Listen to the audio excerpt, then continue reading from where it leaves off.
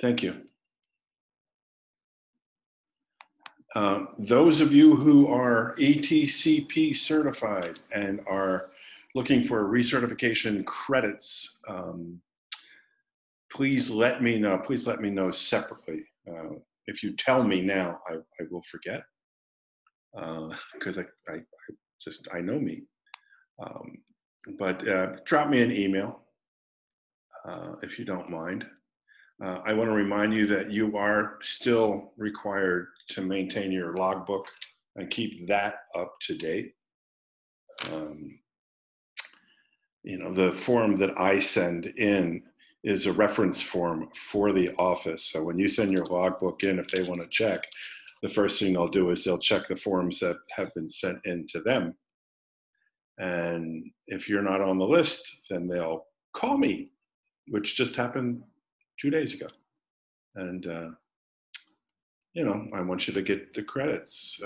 This session today will get you 1.5 recertification credits. Okay, and I think we've waited quite long enough. 10 minutes is plenty. We'll go through that. That's the PSA that I had up there before. If you have any questions about that, please feel free to check in with me, but I prefer that you did that afterward. You know, you can send me an email if you'd like, or, you know, go to the BTS website. I believe that you'll find most of your answers there.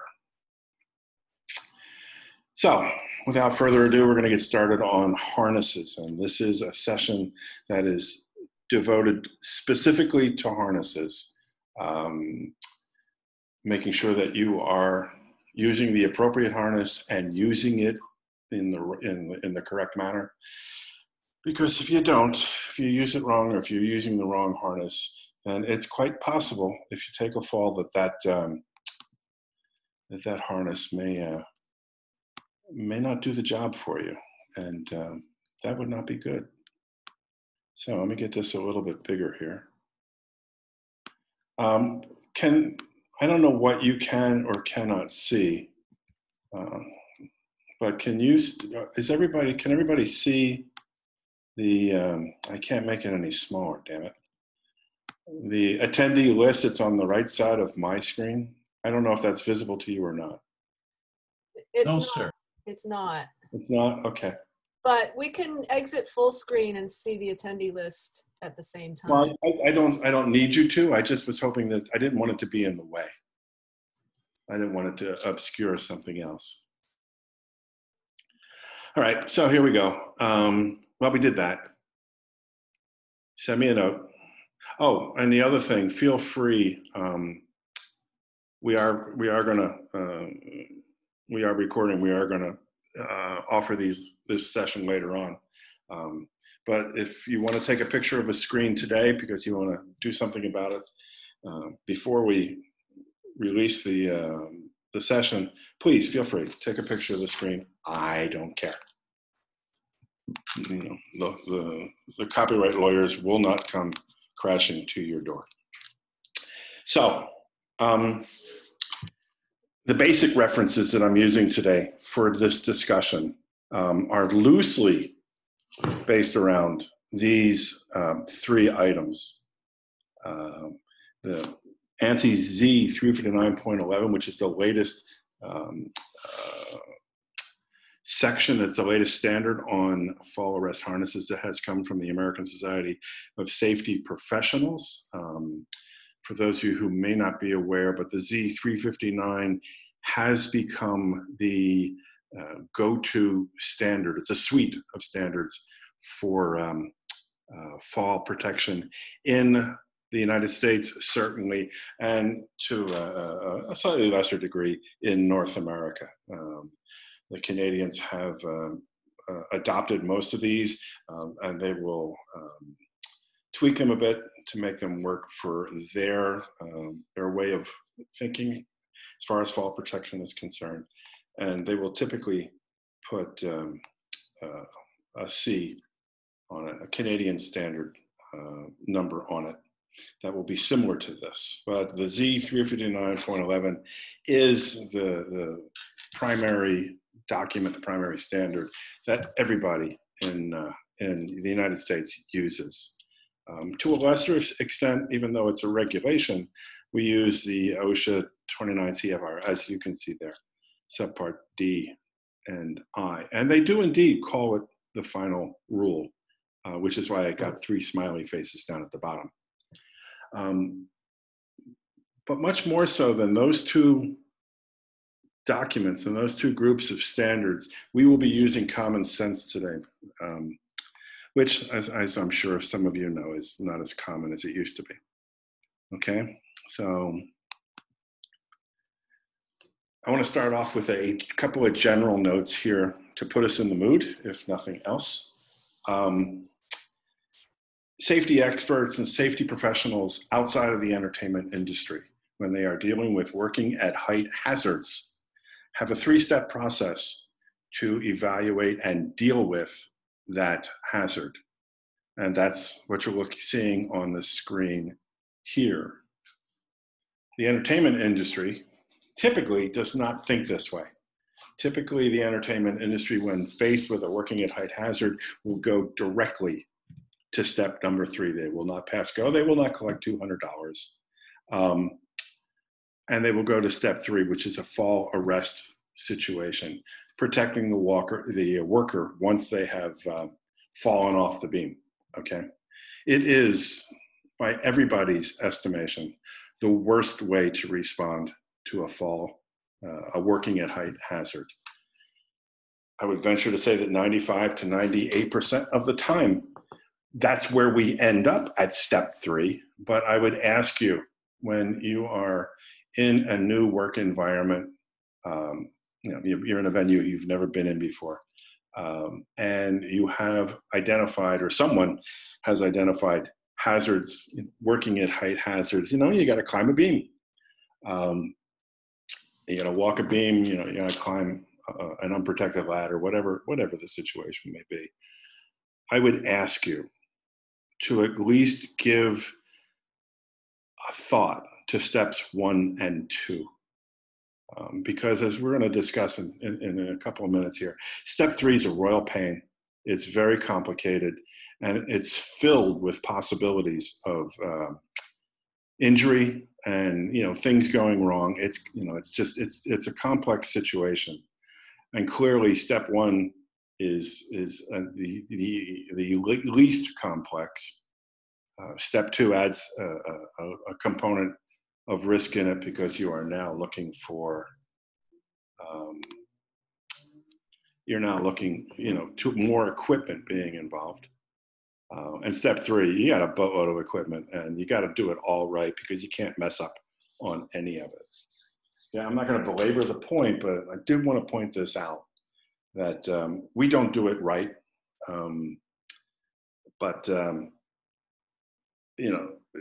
We end up, as I said, typically we end up with step 3. But let's look at 1 and 2 first, because if there's an opportunity to do step 1 or step 2, you want to take that opportunity. And here's why. Whoop.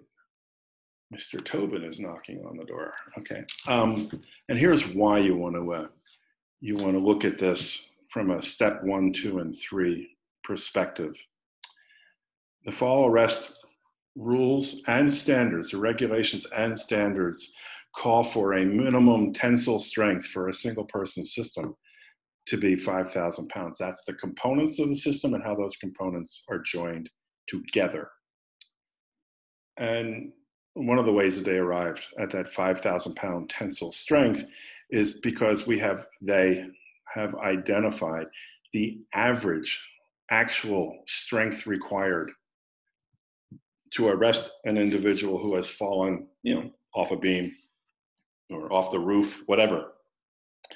It's going to take about 3,000 pounds or 13.33 kilonewtons to arrest that force. Now, OSHA, in its regulations, for the most part, there are a couple of situations that are a little bit different, but in general, OSHA will allow 1,800 pounds worth of force to get through the safety system and get to your body. And what this really means is that, you know, you take a fall and you're wearing safety equipment and you got all the systems in place and they all function properly. OSHA says that you're still allowed to receive on your person 1,800 pounds worth of force, 8 kilonewtons. What we are looking for to get to the human is 900 pounds. And if any of you, I'm looking at you, Camille, if any of you have taken one of my classes, you will know what the next little story is going to be. If this were a face-to-face class, I would ask all of us to get up, and we were in, like say we were in a theater. I would ask all of us to get up and go on stage and go to one side of the stage and then run for all we were worth to the other side of the stage to the wall. And then when we got to the wall, leap up and hit the wall. But don't put your hands up, just leap up and hit the wall. You'd be surprised how many people will actually start getting up out of their seats and heading for the stage when I suggest this. Usually it's the college kids. But anyway, we don't actually do it, but you can imagine what kind of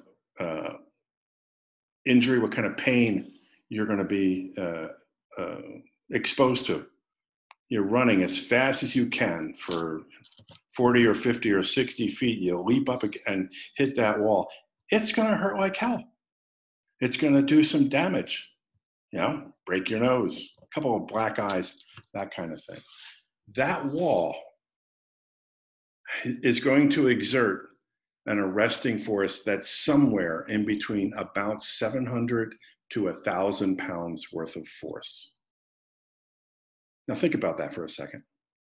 700 to 1,000 pounds worth of force is going to do some damage to you. It's going to hurt. It's going to leave a mark.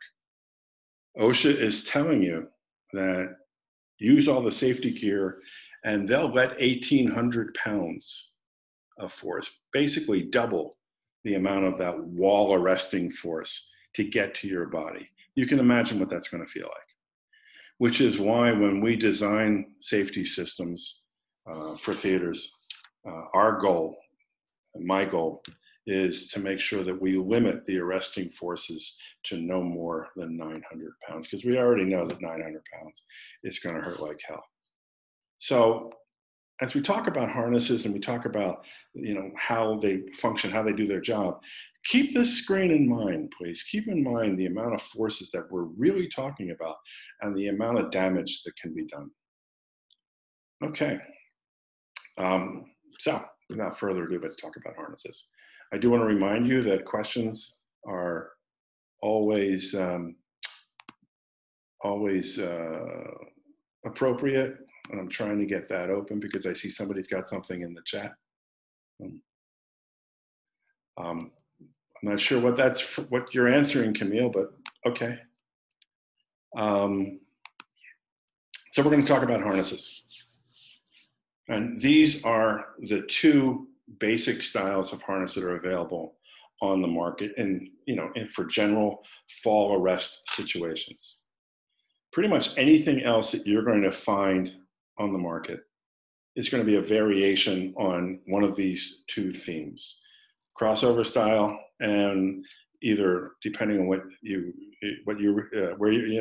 your area, sorry, you're going to call this either a suspender style harness or possibly an H style, the letter H style harness, because look, there's the H.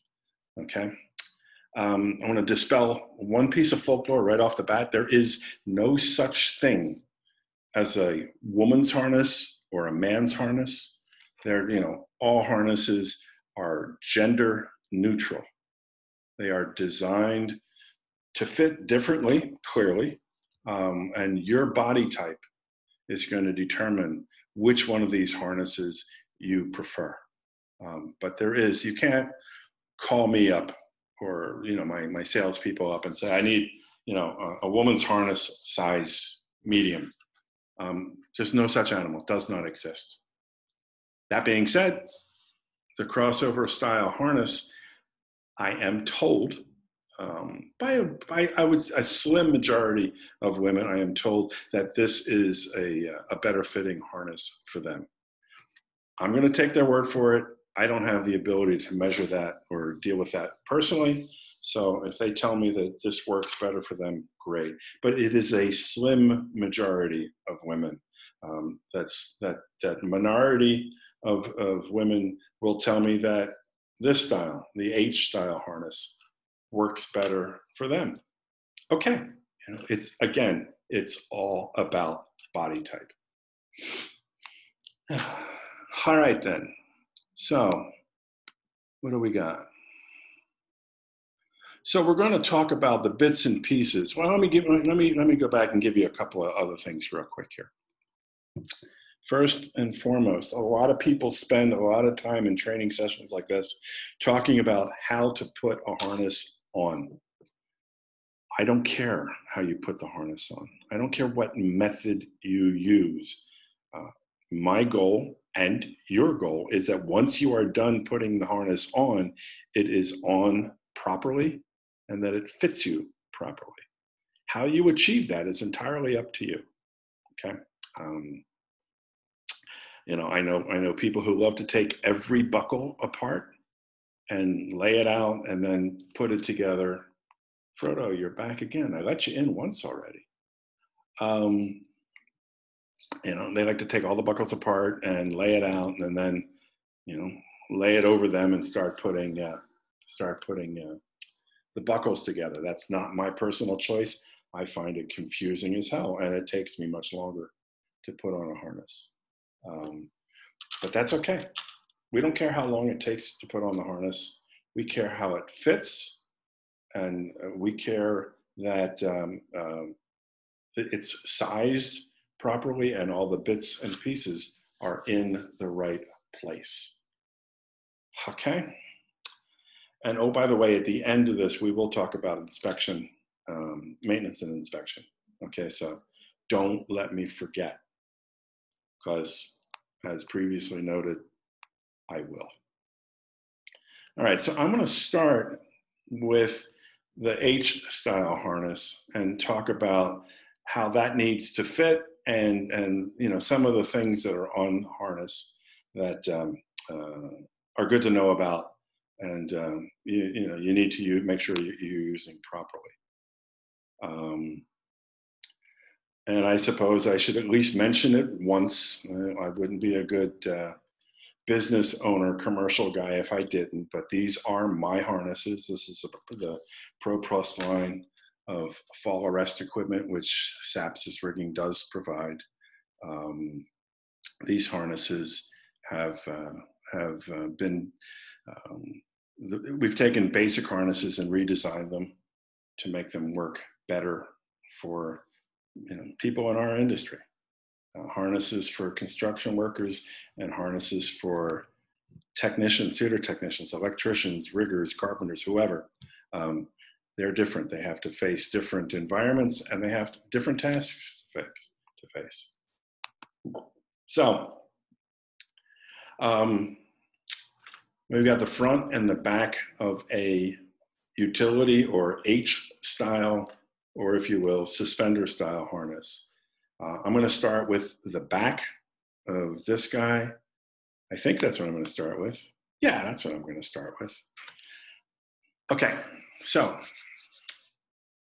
the primary focus of a harness is the connection of the harness to the safety system that you're using, whether it's a lanyard going to an anchorage point, or a lanyard going to a horizontal lifeline, a self-retracting device going to anchorage points, lifelines, whatever. The dorsal ring, which is this guy right here, is the primary location for that connection. And just to make sure that we're all in the same boat here, this is the dorsal ring. This is the location that we're talking about.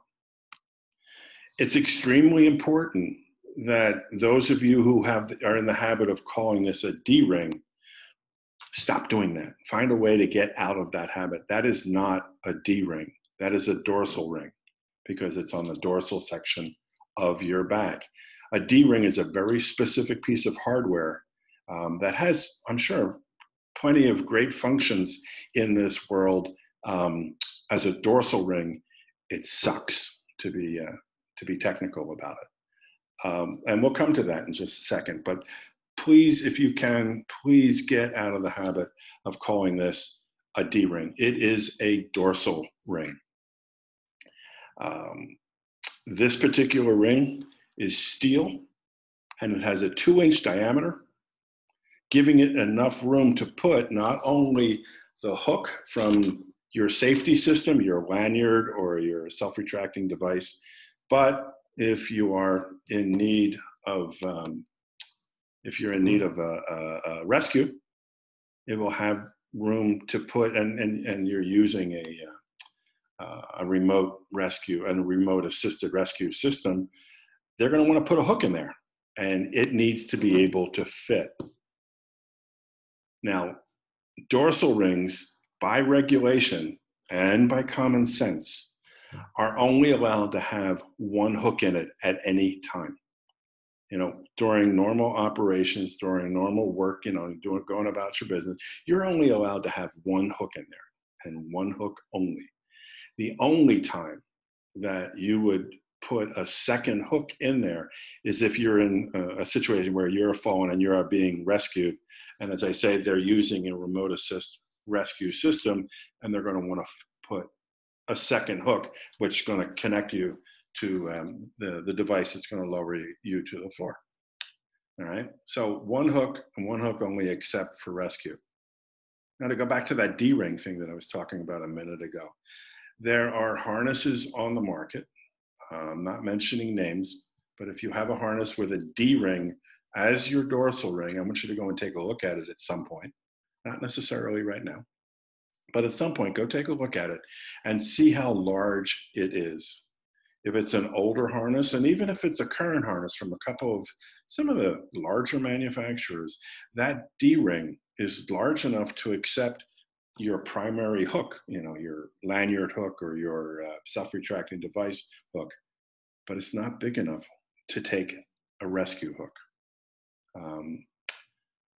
Most of the manufacturers, I think all of them at this point, are aware of this, and they are in the process of phasing out those hooks and replacing them with something, you know, similar to this. It can be an O ring like this. There's some large pair rings that we're starting to see on the market now. But you know, if you've got a harness that's a couple of years old, you may want to take a look at that, because if you take a fall, and I'm using a remote access device to get you to the deck, and I can't hook into your dorsal ring, where am I going to hook? Anywhere else on your harness that I'm going to hook is not going to be healthy for you. You know, I've got hip rings, right? I don't want to hook there, because then you're going down sideways, and oh, won't that be fun? You know, you're not going to hook into the little connector strap here, although it's going to be tempting because it's just below that dorsal ring. It's not going to hold. And if it does hold, you're going to be lying flat, stomach down, while we try and rescue. Actually, you're going to fold up, and that is not going to be pleasant at all. The other place it's going to be real obvious to a rescuer is going to be one of the straps, one of the shoulder straps, because they're going to be up here somewhere. You know?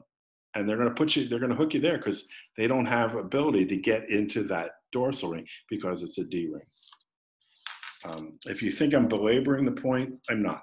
I'm doing it on purpose because it is a huge problem and one that you need to be aware of. This dorsal ring needs to be large enough to take two hooks, two full-size hooks, even though you're only allowed to put one in there under normal circumstances. Okay? Now I think I've beaten it to death. The other thing about a dorsal ring is its location. I'm sorry, I'm jumping back and forth here, and I apologize. So, please note that the dorsal ring is not physically connected to the harness. it is captured. There's a, this whole plate that makes up the dorsal ring. There's a bar that runs across here. The webbing comes through. It's kind of woven through the dorsal ring and then woven through this plate, which allows you to adjust the height of that plate, which is really important. Going back to the previous slide, he said, warning you that I'm moving. You want to make sure that this dorsal ring is in the appropriate location. Let's see if I can make this just a little bit bigger. Eek. Yeah, that's not too bad. So you want to adjust this. This dorsal ring needs to be in the right place on your back. Now, you don't need to take out your tape measure and measure it every time you put it on. We don't have to be that specific, but you need to be in the right ballpark. Where I want this top bar, which is the bar that the webbing is wrapped around. You can't really see the bar because the webbing is over it at this point. But this bar wants to be roughly even with the center line of your shoulder blades. On this particular gentleman or person, I would suggest that, if you're going to get exact about it, I would be looking to get that bar up another ½ an inch. Do I think it's a big issue where it is? No, I do not. If the dorsal ring and the bar are way up here on your neck, as is often the case, then you're going to have some problems. You're going to be wearing the hook in the back of your head, and you're going to lose some hair and you're going to lose some scalp. But more importantly, it's going to put added pressure on your chest because you will be more vertical. And I know that doesn't make sense. It's kind of contradictory to the way you would think what you would want it. But if you're absolutely vertical and the harness is pulling and compressing on you, it's going to make it more difficult to breathe. And you don't want it to be difficult to breathe in this situation. You got enough problems. You don't want to add that one to it. The same is true if that dorsal ring is too low. If this bar is down in here somewhere, putting the dorsal ring down here, when it saves you, when it engages. Sorry, I lost that word there for a second. When it engages, you're going to end up lying. You're going to be doing what I call a Superman thing. You're going to be at an angle. Your body is going to be positioned kind of like this. And once again, all the pressure is going to be put up against your chest, and you're going to find it really difficult to breathe. All right? So the location of the dorsal ring is extremely important. I'm talking about the location up and down your back, okay? If you haven't figured out that the dorsal ring needs to be centered on your back, left to right, if that hasn't occurred to you yet, you might want to think about a different occupation. But yeah, I mean, if this dorsal ring is way over here somewhere, you have put the harness on improperly, really improperly. You've gone out of your way to put it on wrong, and you've got to get that straightened out. It's got to be centered on your back and should be at the height, which is roughly centered across your shoulder blades, on that line across your shoulder blades. Okay? Where do I get? Ooh, 2 questions in chat. Let me,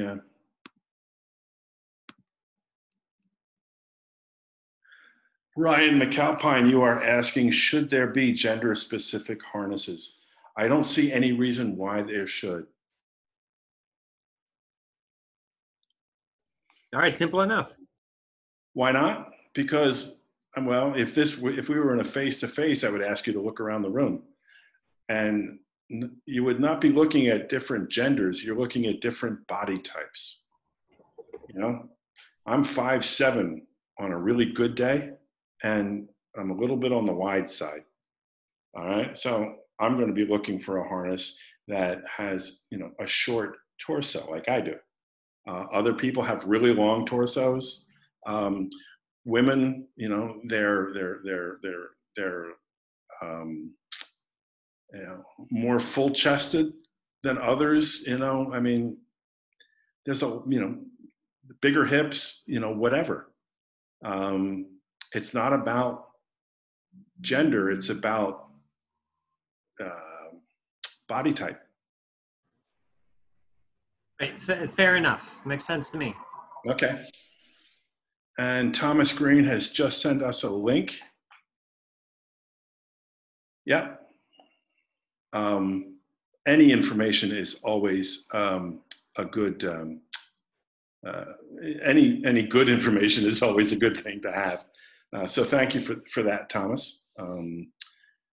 Folks, take that down. I would point out to you that it is part of the construction rules that OSHA has, and they categorize those into their 1926 group of fall arrest regulations.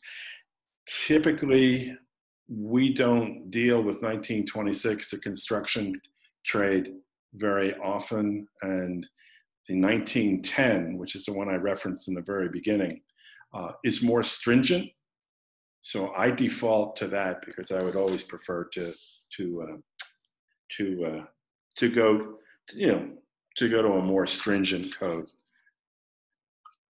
Scott Dixon, sternum ring. Yes, my friend, we are getting to that, but we're going to do that on the crossover style harness. So, bear with me for a couple of minutes here. Okay, so dorsal ring, we've beaten that to death, I think, and we are good to go. Working down our mannequin friend's back, we have hip rings. And these are, on this slide and this harness, they are D rings, and we call them out as D rings because they are shaped as a D. These rings are not there for fall arrest ever. They are there for work positioning or restraint. And we talked about, or at least I showed you the step 2 was restraint. And that literally does mean tying yourself off so that you can do your work, but you can't step into the hazard zone, if you will. So they work really well for that. They do not work for fall arrest. And if you're connected to a hip ring and you take a fall on that's where your safety equipment is connected to, you're in for a big surprise and a world of hurt. Okay. Oops, sorry. Oh, okay. So we're going to go here. All right. I'm moving around and I apologize, but my fingers are fat and ugly. On the back, the next thing we want to talk about are the leg straps. And on this particular mannequin, this particular slide, we did them mostly right and definitely wrong on purpose. Okay, the mostly right is over here on this side, and you'll note that the leg straps are not horizontal; they're pulled up into the groin area, and the reason for that, my friends, is that when you take a fall, and let's go and remember the amount of force that we're talking about in this in a fall arrest situation. I'm trying to get to. All right, Nick, hang on to that for a minute, okay? Yell at me if I don't come back to that question. I want to get through the leg straps.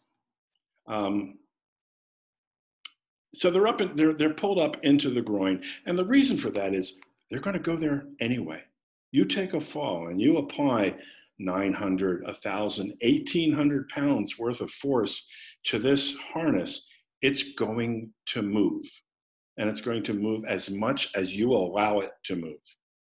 And I'm here to tell you that if you don't take steps to protect certain parts of your body, you're gonna be, as I say, in a world of hurt.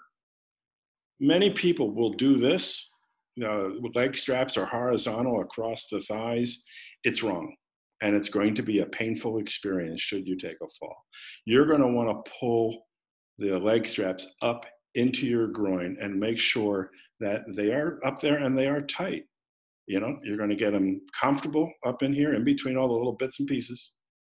But you want them up there. Otherwise, they're going to go up there anyway. So you want to direct it. You don't want them having their own free will.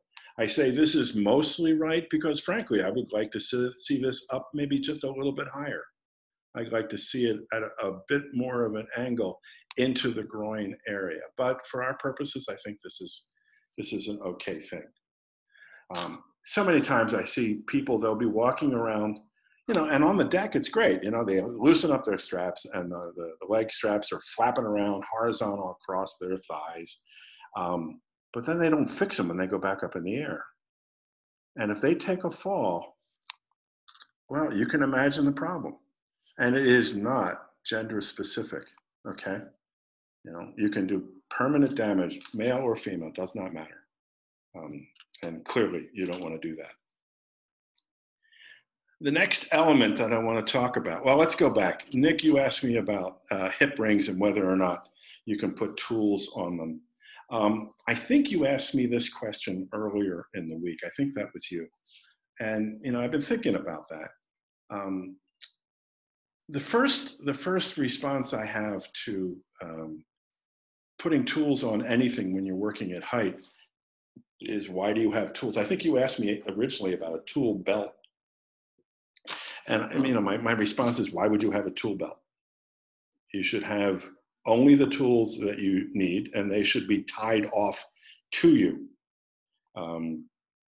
They should be tied off in a manner that if you take a fall, will do the least amount of damage. And that damage can be, you know, if the tool, you know, if a screwdriver or a C-wrench gets in between the strap and your body, especially in a really, you know, significant compression point, like down on your hips, it's going to do significant damage. You know, it is going to hurt you, you know, and you know, create a lot of pain, if nothing else. You also don't want your tool lanyard, your tether, whatever you want to call. Excuse me. You don't want it to be so long that when you take the fall, you end up with a screwdriver up your nose. You know. Bill, Andrew? may I comment? Yeah, sure. I'm using a Miller harness right now, you know, my work. Right. And most of these companies now are coming out with these nifty little, you know, slide in, lock in tool bags with various accoutrements that are made for the harnesses now. Okay. Miller in particularly does it. So if you're not bound to an older harness that you're not keen to replace yet, most of these companies now are accommodating that so that you don't have to jerry rig, you know, tools or, you know, slip a wrench through a ball and loop or like that. Right. So I think the companies are keeping up with that now. Maybe not. Well, I'm familiar with the Miller product line, and you know, that device is a good device. I'm not personally a big fan of it, not because of what it does, but what its potential is. And I see a potential. I mean, first of all, I believe that that device was designed for the construction industry.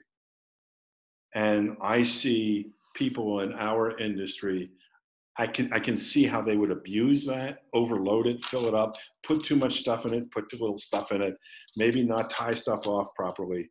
Well, that's back to the common sense category, isn't it? Then. Well, that goes to the common sense category, yes.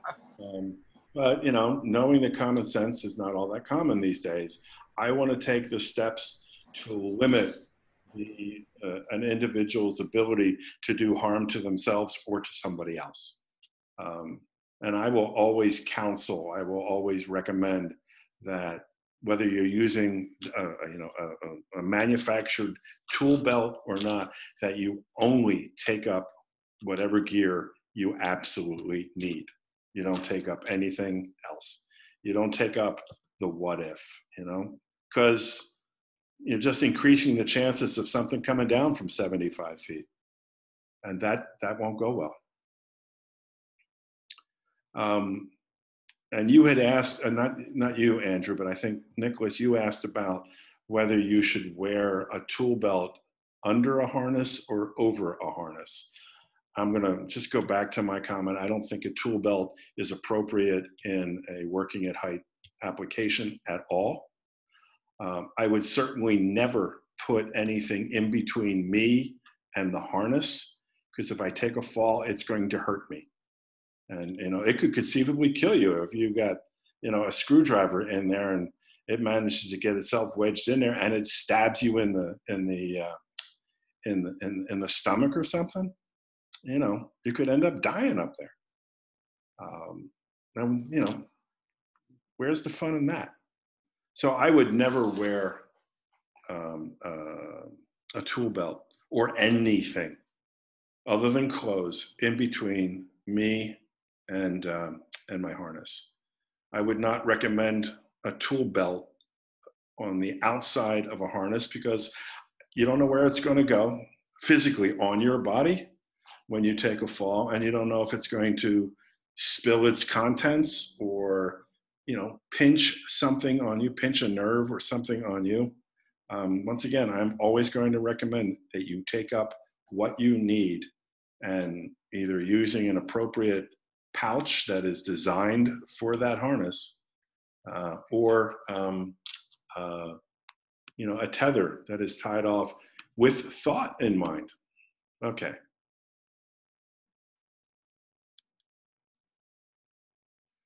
All right, we have some questions. We're going to drop back just for a minute. Frodo, do you mind, Frodo, if I do this publicly? I know you sent it to me privately. And Camille. Camille asked, for working outdoors in cold weather, are there any concerns about wearing a coat under a harness? There are no concerns. Well, yes, there are concerns, but those concerns do not dictate that you can't wear a coat under your harness or a sweater, hoodie, you know, whatever. You just have to make sure that that article of clothing or those layers of clothes do not shift the harness around in such a way that it can potentially hurt you. You know, the harness, if you're wearing a big, heavy overcoat, for example, you know, the harness isn't going to fit you properly, and maybe the dorsal ring is going to ride up on your on your back and get in the wrong way, or it you know, it could be lower. I haven't heard from Frodo, so I'm going to answer his question publicly. On an older harness with a smaller 2-inch dorsal ring, could I use a large self-locking steel carabiner?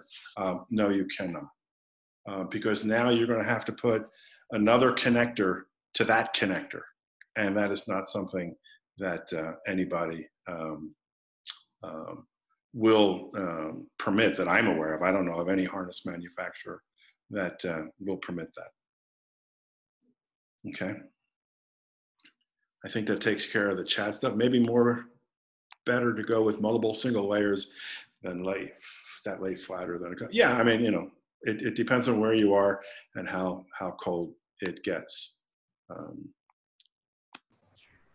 right. Well, me again. Yeah. The only reason I brought that up was because I went across Canada with a kids tour, and we were outside, and the riggers all recommended to us, you know, we asked a similar question, and they said, you know, and the RCMP also recommends this, oddly enough, that you can stay warmer with medium layers of fabric. That keeps you warmer, but at the same time, as far as wearing a harness is concerned, you don't have to worry about a thick layer that's going to shift between the harness and your actual body. Right. And since they're the guys that were up there working in the cold all the time, my reasoning was that they knew a hell of a lot more about it cold than I did. So I did what they said. Right. Just for what that's worth. No, and I would agree. I mean, that's my personal preference, is to wear layers. I don't like big, bulky stuff anyway.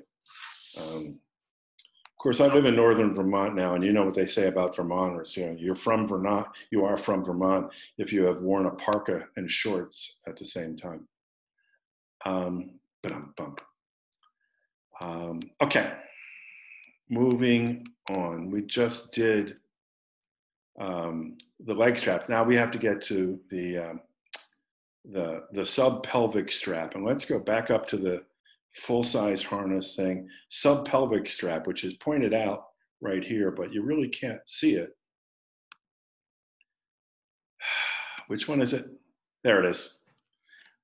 It's difficult to see even in this shot, but there's a little piece of webbing right here that connects both leg straps. It's just sewn together. You can see the stitching, the white stitching on either side. It's just a piece of webbing.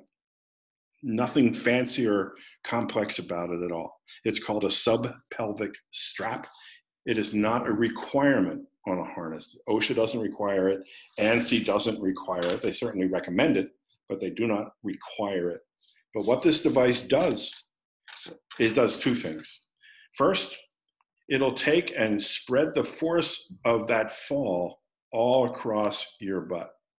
Now, this is a good thing because 900, 1,000, 1,800 pounds worth of force, if it's going to get to your body, you want to direct it to some place that you can tolerate better. And where better on your body than on your butt, right? So having that put the force into your butt is a good thing because you got more padding there. More importantly, at least in my mind, more importantly, is that subpelvic strap will significantly reduce the amount of uplift in the harness because it will catch on your butt and it will reduce the amount of the ability of the harness to ride up. And I think that's worth its weight in gold because now I don't have nearly as much movement in the harness that I can't predict exactly where it's going to go. So if I limited it, I'm doing a whole lot better. Okay. I'm a big fan of subpelvic harnesses. Subpelvic straps are on all my harnesses except for the rope access harness. The downside, and there is a downside to a subpelvic strap, is if you're wearing a harness and it does not fit you properly and it's not located properly, it can create a problem. The strap, as you see here, needs to be underneath your butt so that when you take a fall, it catches on your butt, right there on your cheeks, okay? It wants to, almost create a seat-like situation. If you start out, and I've seen people do this, where the subpelvic strap is way up here on top of your butt, there's nothing for it to catch on, which means now it's not going to do any of that padding thing that we talked about, and it's not going to reduce the uplift, and it's just going to be part of the uplift, and it's going to ride up here, and you run the risk of it impacting on your kidneys. So we don't want to do that, trust me. So if you've got a harness that has a subpelvic strap on it, make sure that the harness fits you properly, that the strap is in the right location. It needs to be under your butt, not on top of it. Okay? Okay. Something I should have said it back in the very beginning, I'm going to swing back to. Let's just also check. I have one question in chat from Josh. Okay, we've got a clothing recommendation. Thank you, Josh.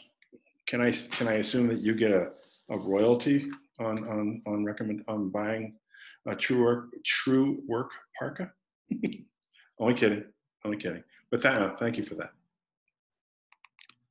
Okay. What I was going to say, when you are working in a situation in a venue where they are providing you the harnesses and you have never seen the harness before, the one that you are putting on, you want to take at the very least, you want to take 5 minutes to make sure that the harness is fitting you properly. That first of all, that it's the right size harness and that it fits you properly. You get done in 3 minutes, great. Go back and check it again. Okay, fit is all important. It's what makes or breaks a safety situation, a rescue situation. So take the time and do it right. It should be at least 5 minutes. Okay. So we've gone and we've done the back of this mannequin.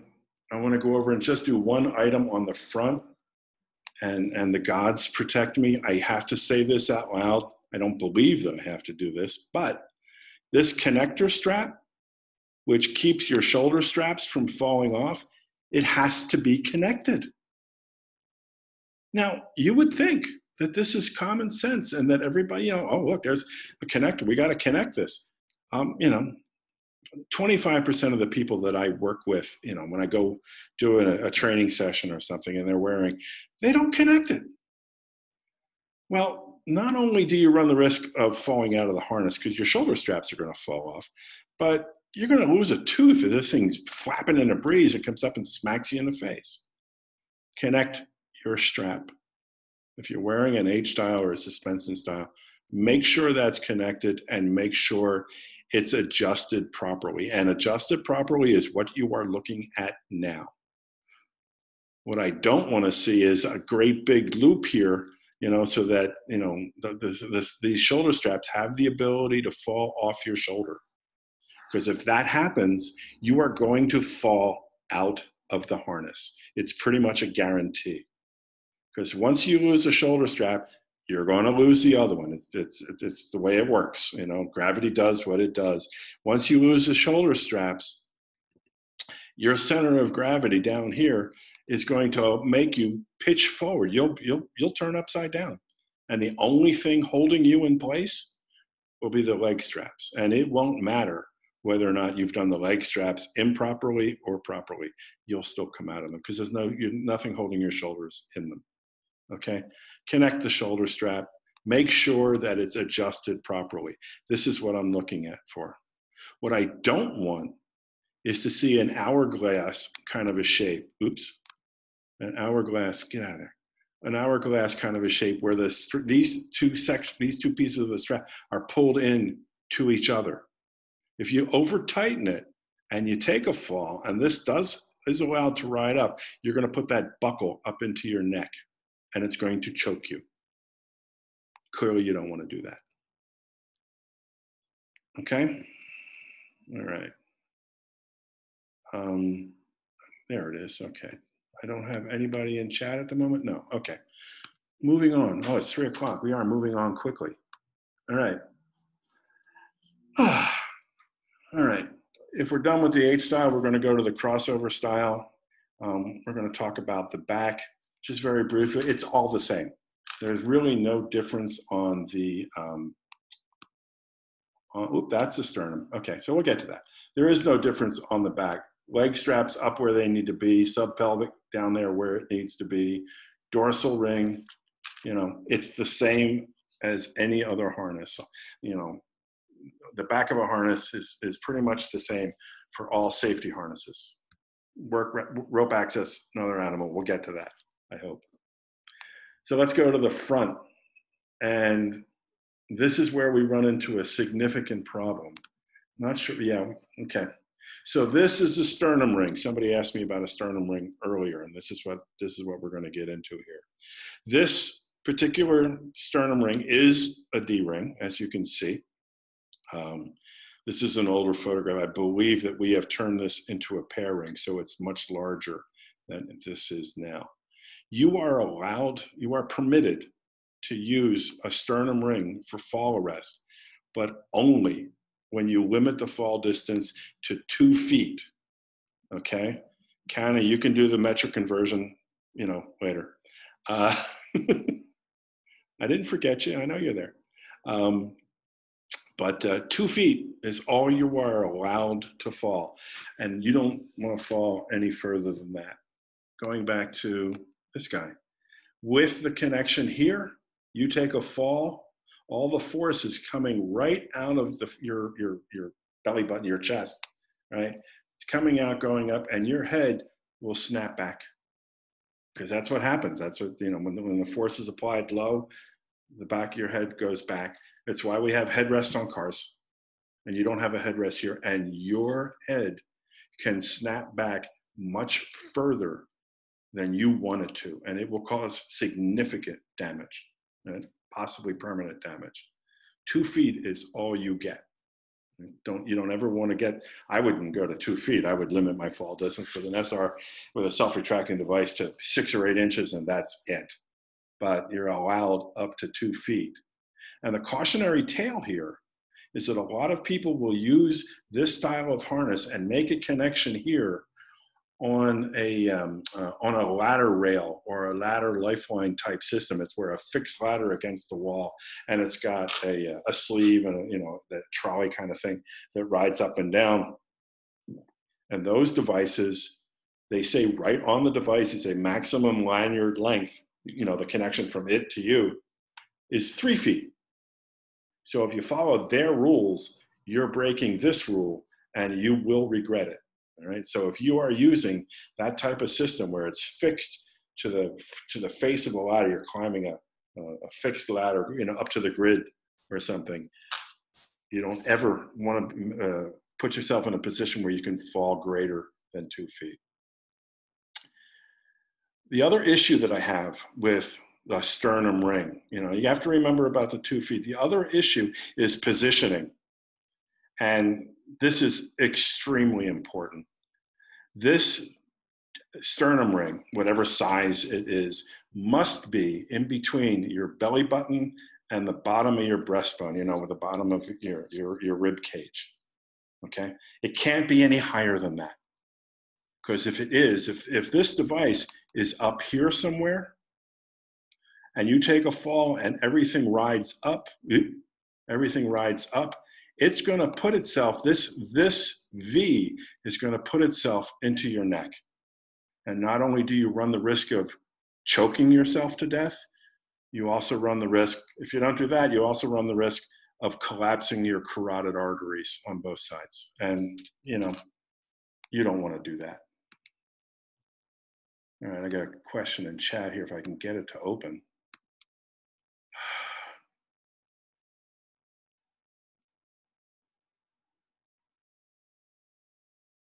Oh, okay. I'm sorry. I didn't get the reference at first, Nick. Yes, total fall distance, free fall and deceleration. Now, you're in a 2-foot fall. I don't see that you're going to have any measurable deceleration, but it's maximum fall distance. I mean, that's the safest way of dealing with that. And the idea here,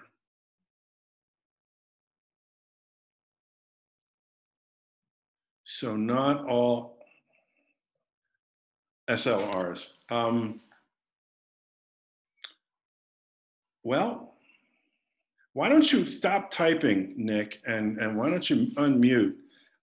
Talk to me about the SRLs that have a longer deceleration, because I think we may be talking apples and oranges here. Sorry, Bill. Can you hear me? Yeah, I can hear you fine. Thank you. All right. Sorry about that. I was typing and had a bit of a moment with the SLR and SRL. So I've come across some of the bigger SRLs that have a 54-inch total freefall, I want to say.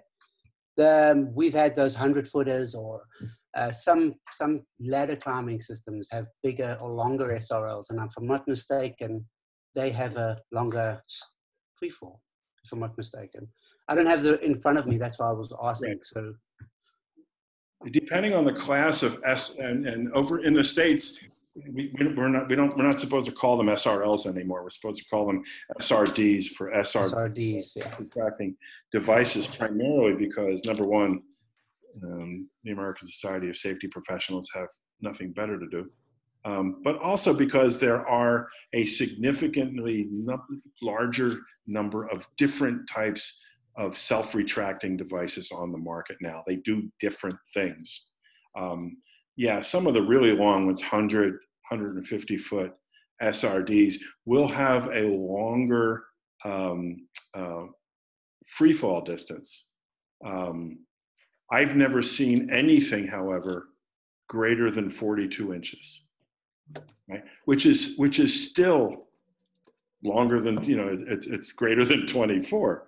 Yeah. Granted, let me ask you a question. This is going to go to the common sense thing.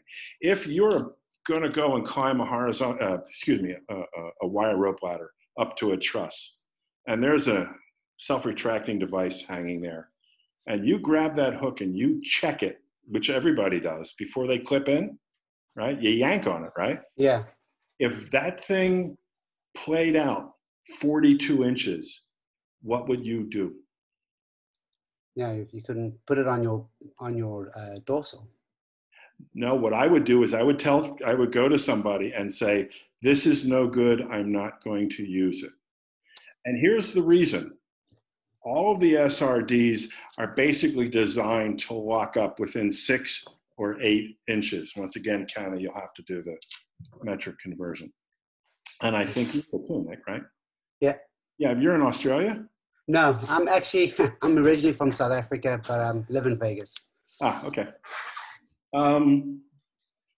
You know, the fall distance is the kicker here.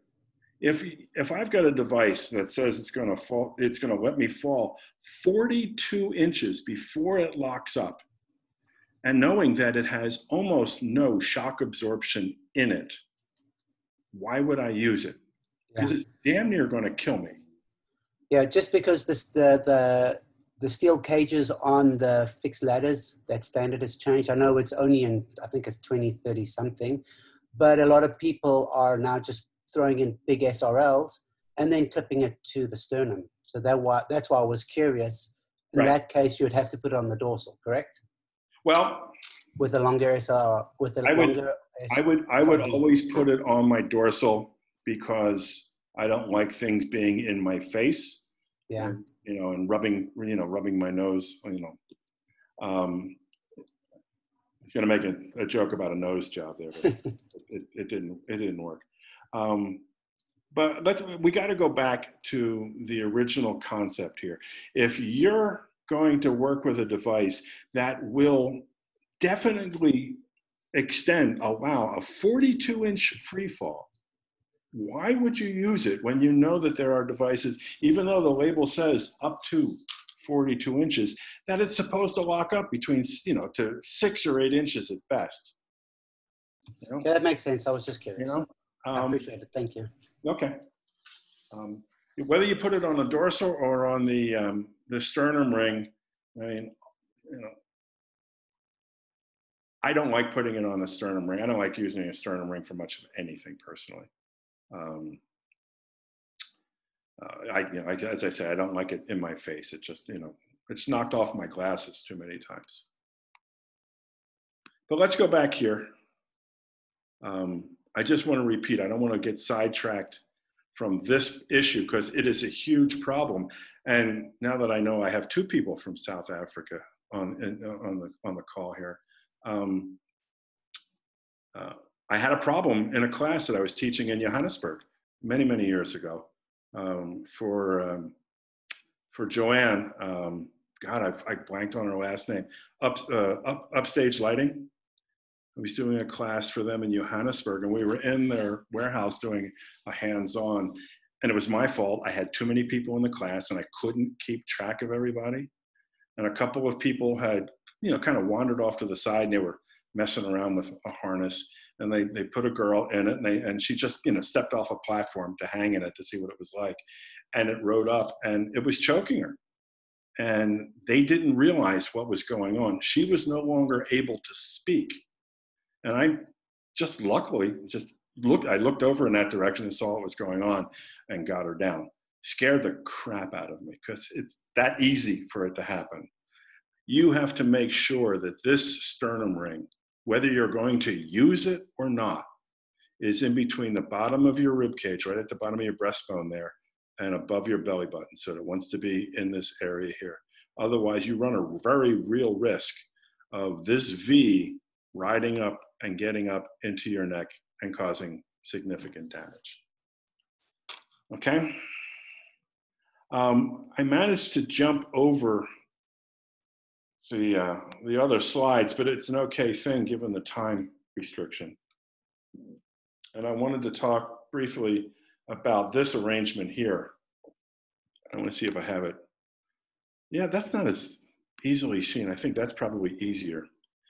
I talked earlier about the dorsal ring, and you're only allowed to put 1 hook in it, right? Well, and that's true. But you're in situations any number of times where you need two safety systems.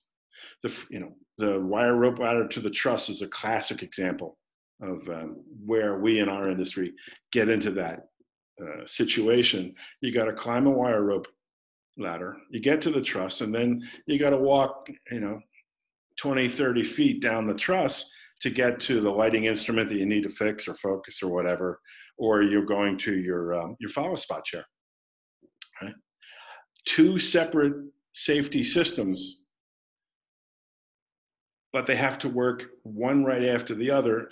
And if you only had a dorsal ring, you would have difficulty. You wouldn't be able really to meet the requirements and stay safe throughout the entire journey. You need two separate systems. What you don't want to do is, clip your SRD, clip that hook into your dorsal ring, climb up the wire rope ladder, sit on the truss, disconnect that one, take the lanyard out of your pocket or wherever the heck you kept it, clip it into your dorsal ring, and then clip it into the horizontal lifeline so you can walk the truss to get down to the instrument or your follow spot chair, whatever's going on, right? You've disconnected yourself at probably the most dangerous part. You're sitting 43 feet in the air on a piece of 12-inch box truss, and now you're messing around with stuff on your back. And it's not the place to be doing that. So we came up with this, and yes, I would love to say that I invented this. I did not, but we like to make sure people know about it. We have an extended dorsal ring. It's a secondary dorsal ring. This is connected up to the webbing just like everything else, and you get two connection points. The way I typically do this and the way I recommend this is if it's that wire rope ladder and then truss situation, I would pick the hook from the SRD into the extended dorsal ring. It's like 9 inches of extension there. Then I would take my lanyard, which I'm going to use on the horizontal lifeline. I'd clip it into the primary dorsal, and I would take the other end, the loose end, and I would clip it into the Velcro lanyard hook keeper. Okay, I clip it into there just to keep it out of the way. And I'll come back to that in a minute. But now I've got the secondary dorsal is protecting me from while I'm on the wire rope ladder, and I get to the top of the wire rope ladder. I can make a choice. I've already got my lanyard in here. I can disconnect if I want from the retractable, or I can leave it in. Depends on how far away you're walking down the truss, right? But the nice part about it, because that retractable has about 10 pounds worth of retraction in it, this secondary dorsal will be up here, kind of behind your head. You can reach it. I don't know about you, but I got short, stubby arms. So it's hard for me to reach stuff down on my back. So I can reach it to do stuff with it, right? Connect or disconnect. So assuming I'm not going to do anything with it, I'm just going to leave it connected. I take the hook, which I've placed into my keeper up here. I take that hook when I get to the truss, I put it in a horizontal lifeline, and off I go. I go and do my job, and I come back. And before I come down the ladder, I disconnect from the horizontal lifeline. It's keeping me safe the entire trip, and making sure that I don't get into a situation where I'm not paying attention to the proper things. Part of this is about focus. I don't want to have to focus on this area. I want to focus on the fact that I'm 43 feet in the air, sitting on a piece of 12-inch box truss. Coming back to no chats. Okay. Coming back to this little keeper guy. Oh, excuse me. This is a relatively new device. It came out with the latest iteration of the ANSI standards for harnesses, the Z359.11, which I believe was in 2017. But so, they now require it on the harness, and it's to prevent people from doing something really stupid. they'll take, and I think we probably in the past, we've all done it. You've got your lanyard, regardless of whether you got a secondary dorsal on there or not, but you've got your lanyard hooked into your dorsal and the other end flapping in a breeze. You don't want it, dangling around your feet and tripping you. So they clip it into something that's easy. And the first easy is the hip rings. So they've got these steel hip rings here, and they clip into it. That's a robust ring. It's not designed for fall arrest, but it's got some strength to it. If you take a fall and this lanyard hangs up on something, the truss you're falling next to, or a lighting instrument, whatever. I mean, there's always a possibility. If it connects, it may end up becoming your primary fall arrest device, and that's going from here to here. This is not good. Because now you're going to put all that force in this area. You're going to end up, after you're done bouncing around, you're going to end up sideways, and nothing's good is going to come of that.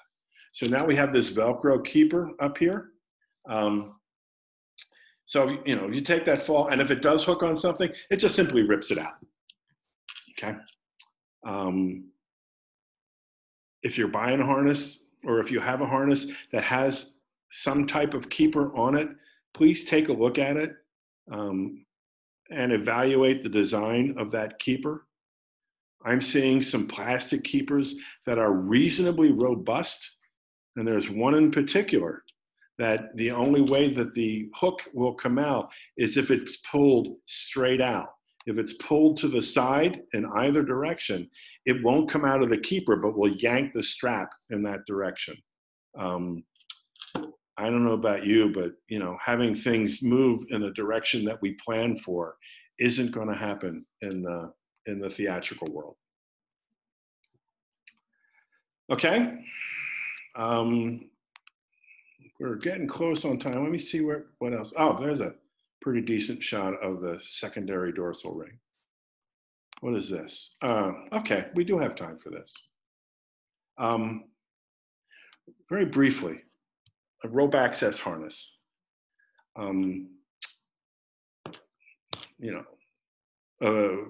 First thing that I should tell you is I'm not a big fan.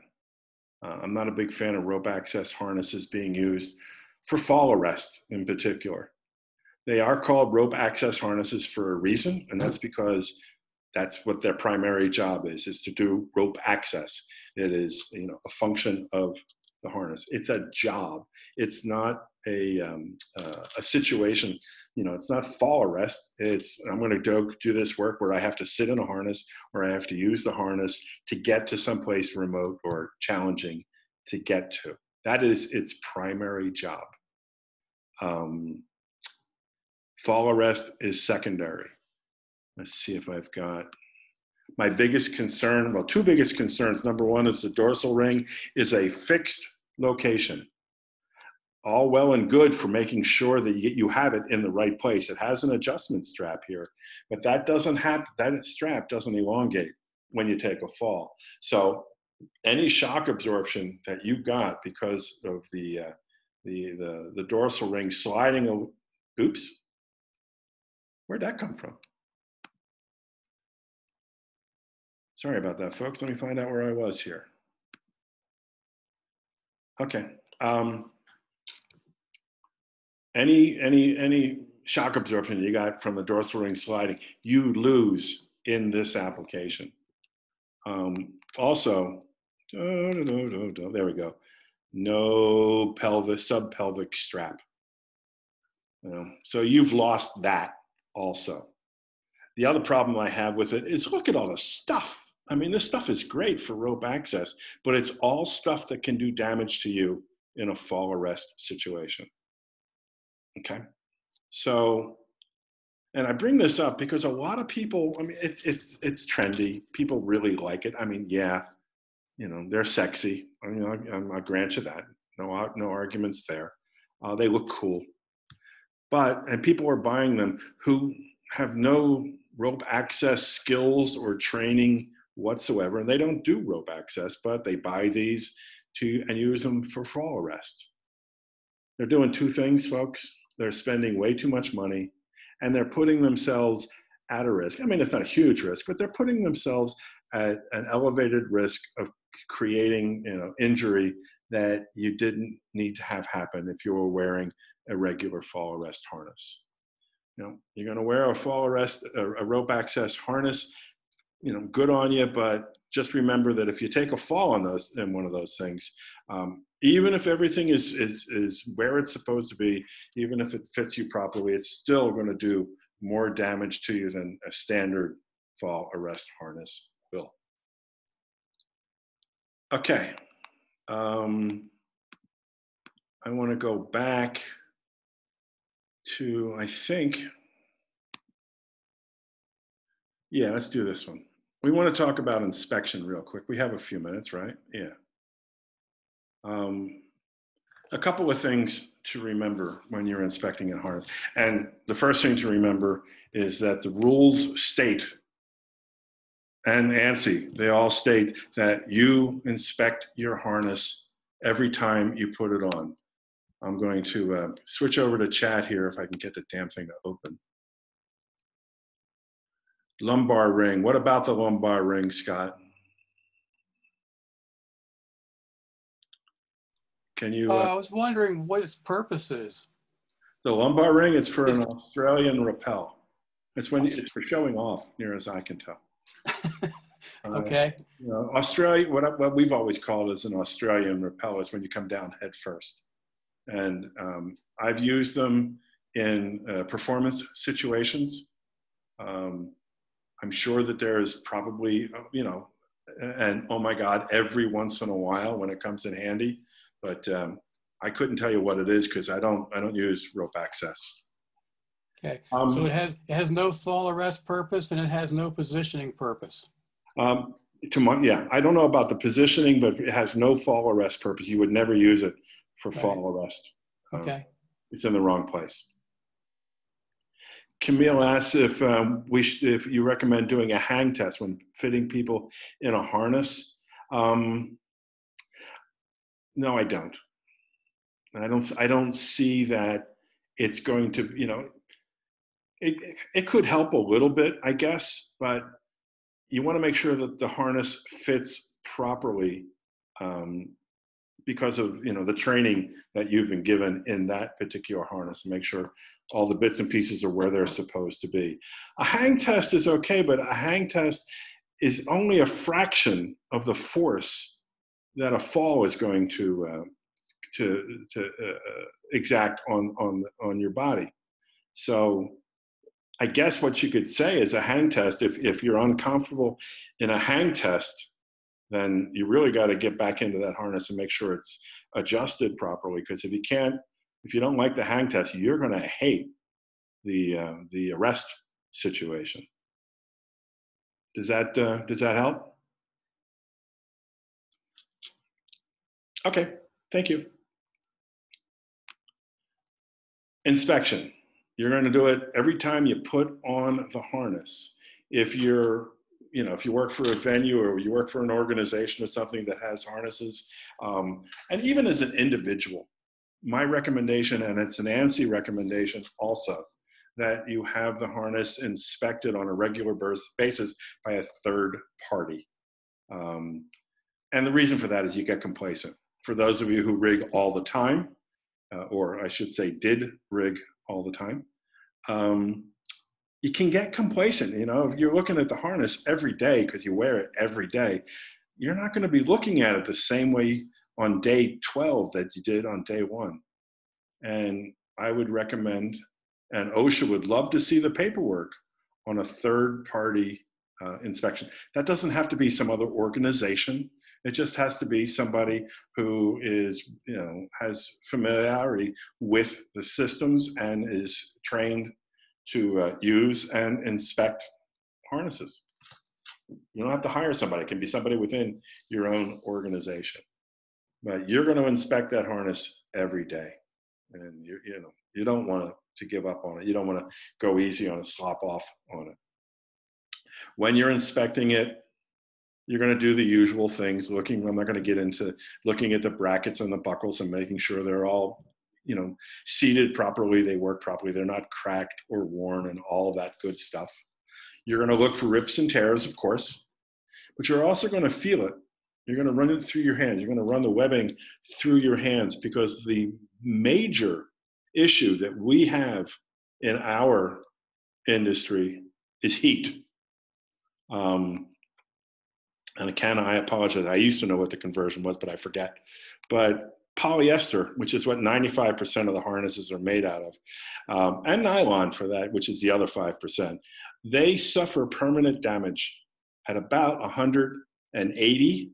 So it's 180 to 190 degrees Fahrenheit, somewhere in there, right? And you can do that. You lean up, and not so much with LEDs, but if you get some old conventional instruments and you lean up against a heat sink on one of them, you're going to do some damage to the harness, to the material. So you want to feel it, because you're not always going to be able to see it, but it's going to be brittle to the touch. It's going to feel a little bubbly. Most of you have seen what the end of a piece of rope, a piece of synthetic rope, looks like when you cut it with an electric or a hot knife. And it's that kind of thing, only you won't necessarily be able to see it as easily, but you'll certainly be able to feel it. That is the biggest issue with these. The other thing that I would ask you to pay strict attention to is the stitching. And this is something a lot of people don't pay attention to. This stitching has a contrasting color on purpose so you can see it. And it will wear out too. It's only thread, just like everything else. It's just thread. If, for example, now on this particular harness, the end of the strap, the loose end of the strap, is held by this little keeper here, and it's in a good place. This harness fits properly. There's not too much excess hanging out here. But if you got a harness that's too small for you, and you end up with this end way up here by the buckle, and you take a fall, and the threads on the turnback are damaged, you could rip out those threads and pull the end of the strap through the buckle. It's not a common occurrence. It's pretty hard to do, but it's not impossible. Please keep an eye on it. Okay? Nick, I think it was you who asked me about marking harnesses, right? Yeah, that was me. And you asked me whether you can put a Sharpie on a harness. It's polyester, it's nylon, very, very little will damage the stuff, especially stuff that we come in contact with. Okay, we don't, unless you're working with some acids and alkalis and, really caustic materials, unless it's got a lot of heat to it, it's not going to damage it. A Sharpie, for example, you're going to run a Sharpie on your finger, right on the palm of your hand. It's not going to damage it. It's not going to hurt. It's not going to damage the material of the harness either. That being said, however, let's not chance it, because we'll all talk about Sharpies, and then somebody will pick up some kind of other pen that's got some acid in it and write on their harness, and it might cause a problem. So there is, and I can't see where it is on this particular harness, but there is a label, and it's inside. There it is. It's right in there next to the shock load indicator. There's a label right in here in a little Velcro pouch kind of thing. You want to write your name on it. You want to put some information on it. Open it up and find a blank space on the label. Usually there will be 3 or 4 pages, and the back side of them will be blank. Write it there. If you think that writing your name anywhere on a harness is going to keep somebody from stealing your harness, yeah, good luck with that. Okay, if somebody wants to steal your harness, they're not going to care whether your name's on it or not.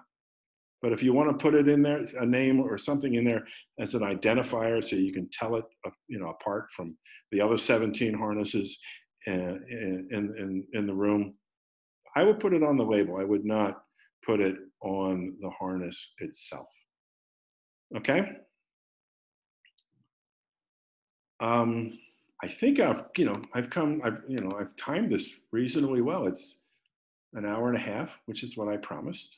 And that's kind of where we're at. I'm sure I'm forgetting stuff.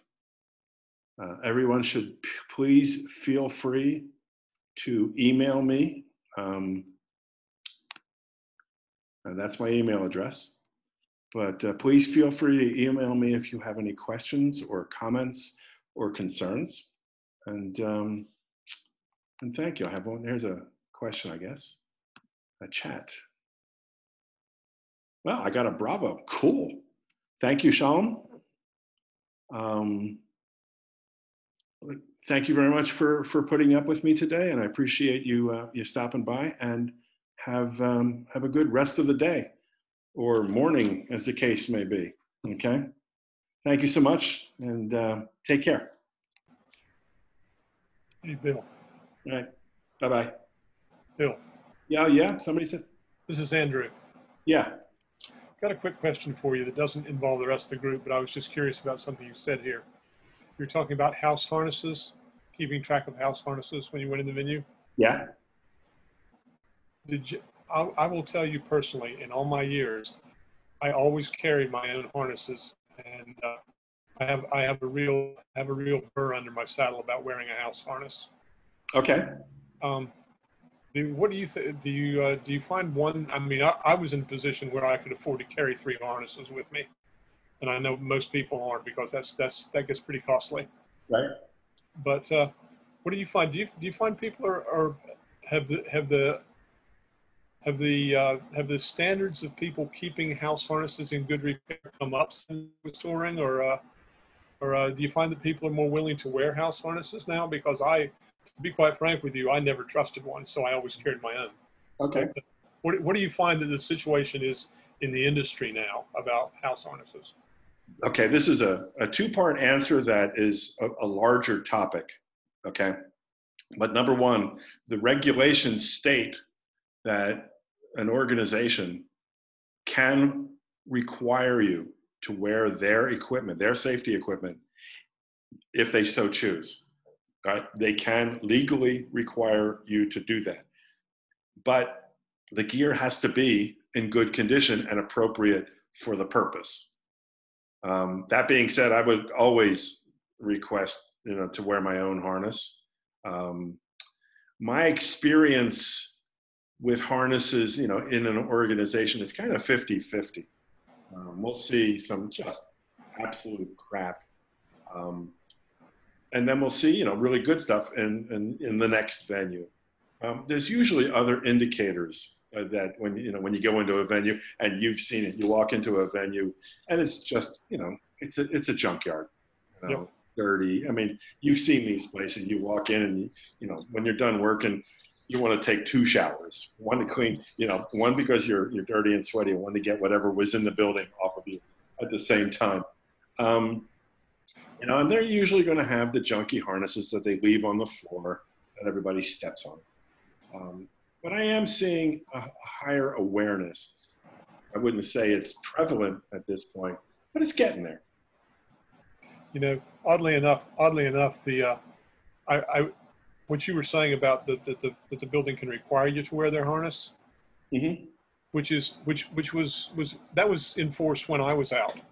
Right. So, but the way I always got around that, first of all, I was very polite about it. I didn't go in with a chip on my shoulder or anything. But at that point, there was I think it was a DBI Sala harness, was the considered like the state-of-the-art harness. That was the highest quality harness you could buy. And I could be wrong, but I think that was the one I had, and I kept all the paperwork and stuff on it, kept all the specs on it, and I said, look, here's what you have, and here's the specs on your building harnesses. Here's what I work with. Here's what I'm carrying with me, and it's okay. It's as good as, if not better than, what you've got. Are you okay with me wearing that? And I never got turned down. Right. And that is the step that you would have to take to make sure that everybody understands what's going on. If you wear your harness, that's fine, but you got to go to whoever's responsible in that venue and make sure that they approve of that. Yeah, and be terribly polite about it, or you won't get anywhere. Yeah. Well, but Yeah, I was just curious because you know as well as I do at one point that the house harnesses were something you wanted to avoid, and I just, since I haven't been doing it, for probably the better part of a decade, I was curious if that had, how that had changed. Right. All right. Thanks a lot. I appreciate it. We'll see you later. Thank you. Take care. Bye. Once again, thank you all. I'm out of here.